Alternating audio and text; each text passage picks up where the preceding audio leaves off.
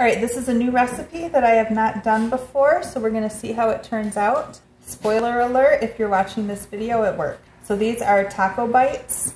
I have some corn tortilla chips, some refried beans, Colby Jack cheese. You can use whatever cheese you like best.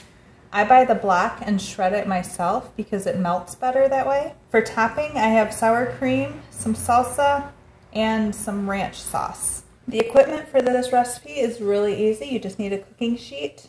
You can either spray your sheet, or I'm using parchment paper, and then you're gonna want a spatula for spreading the beans onto the tortilla chips. So all you need to do is find whole chips in the bag, which might be the hardest part of this recipe. You're gonna spread a little bit of refried beans across the center of the chip.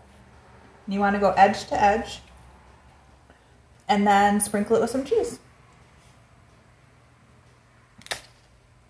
Oh, and if you break a chip, you can eat it. New rule.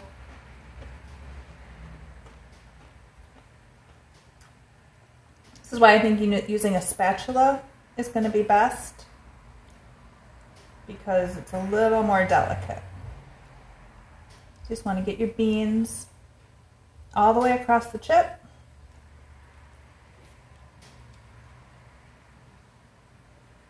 Put some cheese on it. And repeat. Okay, everybody is beaned. What we're going to do with these is fold them into tacos after they're cooked.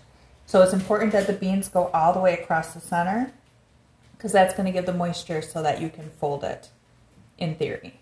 We'll see. So then you're just going to put a little sprinkle of cheese on each one. You could probably do this, if you don't like beans, you could probably do it with beef.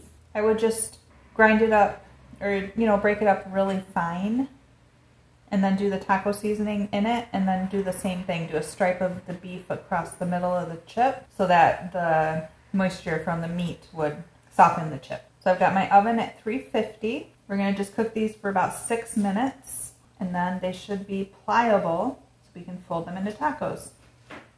All right, into the oven they go. I cooked them for about 8 minutes. And you just fold them. You do put your fingers on the ends of where the beans were and fold them that way. I tried folding them from the edges and they cracked. But if you go right here, oh, this one cracked a little. You can fold them in half and they're like little tacos. I think the more beans you put on them, the happier you'll be with how these fold.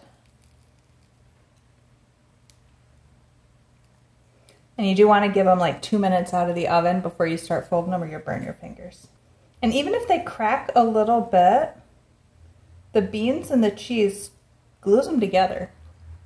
And then you can fill them if you want to put some lettuce in them. Yeah, see, this one cracked a little bit, but cheese is glue. Cheese is also life, some would say. There we go. For my dip, I just did some sour cream, I don't know, 1/3 of a cup. Just gonna dump in some salsa till it looks right. There we go. I'm gonna try one. Don't double dip. Flip it around and use the other edge.